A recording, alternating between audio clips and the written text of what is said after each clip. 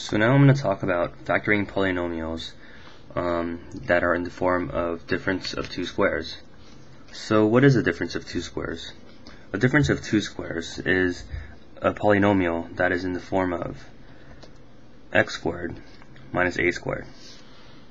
So when you factor this polynomial completely, you're always left with the equation x plus a times x minus a, where it's basically the multiplication of the sum and the difference of the two bases, where the two bases are x and a. So to give an example of how you would factor a difference of two squares, we will use the polynomial x squared minus 16. So to factor this completely, we need to find x and a. So to find x, we have x squared equals to what this is. So x squared equals x squared. So we know that x equals x, because when you take the square root of both sides, you have x.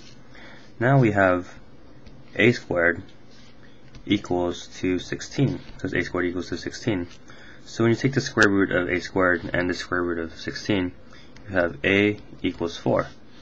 So now that we have x and a, we can finish the factoring process of this equation.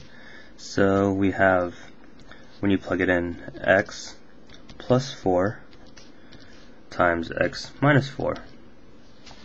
To show you another example, let's use the equation 4x squared minus 9.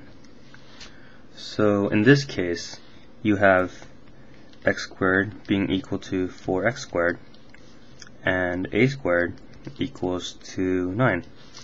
So when you take the square root of both sides, you have x equals 2x, because the square root of 4x squared equals 2x, and a equals 3.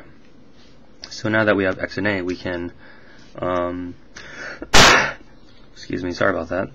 You can factor this equation. So you have x, which equals to 2x, sorry about that. So you have x equals to 2x. So you have 2x plus 3 and 2x minus 3. And this right here is the fully factored form of the polynomial 4x squared minus 9.